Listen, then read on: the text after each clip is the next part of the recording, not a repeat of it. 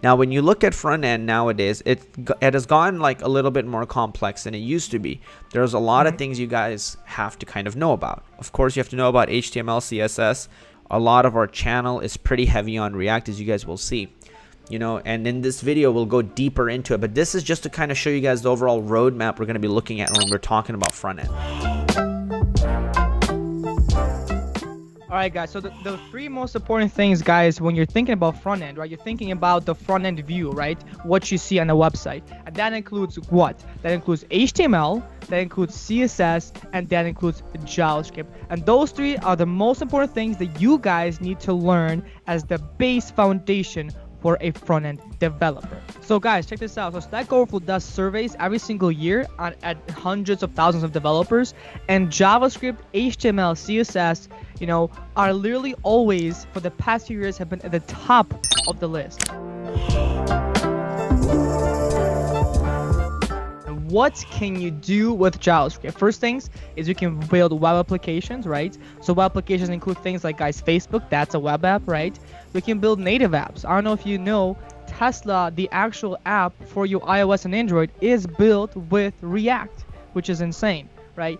And you can also build server apps. So server apps are your backend applications using Node.js, and those are very popular as well. Here are the top companies that are actually using JavaScript. So what are these companies here now? You got Facebook, Microsoft, LinkedIn, eBay, Groupon, right? Tesla, Netflix, Google, Uber, Tinder, Airbnb, PayPal.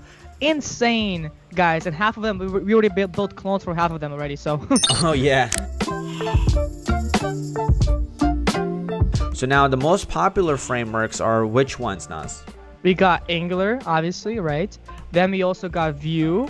And then we got our favorite one, Qazi, React. Hey. Yeah.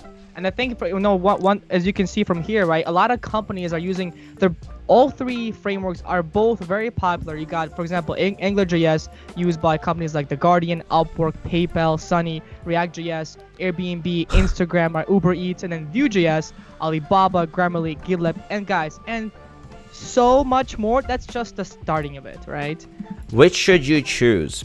So when it comes to framework, there's a big war between the most loved frameworks, the most dreaded, and the most wanted. Under the most wanted, you will see my beautiful friend ReactJS, and it is by far the most wanted.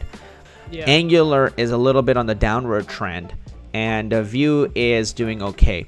The reason for that, you guys, is Angular is a lot more opinionated, and it's a framework. Vue is a framework. React is actually just a library. So it's pretty much like you're just using JavaScript. So it's extremely lightweight, and then it's super powerful, which is why companies like Instagram and Facebook are using it. So one of the big things, guys, in React is all about managing data. That's, you know, that's what kind of sets React apart from a lot of these frameworks. And it's something called Redux. And it's a little bit hard to understand, but we're going to go through it. So let's go ahead to the next thing.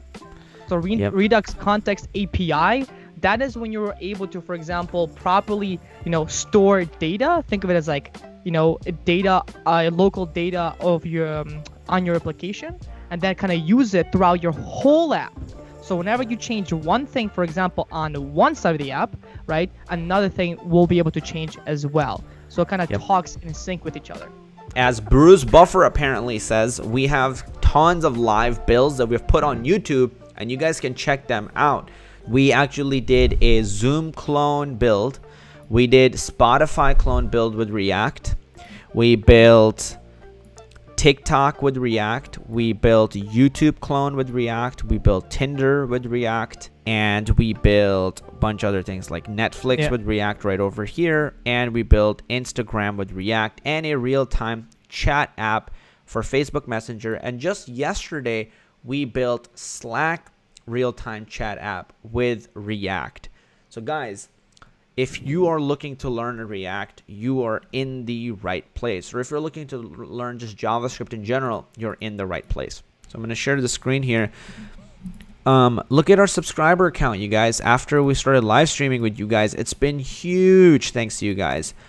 And on Saturday, on Sunday, 4K. We've never hit 4,000 subscribers in a day. And we broke 700,000 subscribers, you guys. That is huge.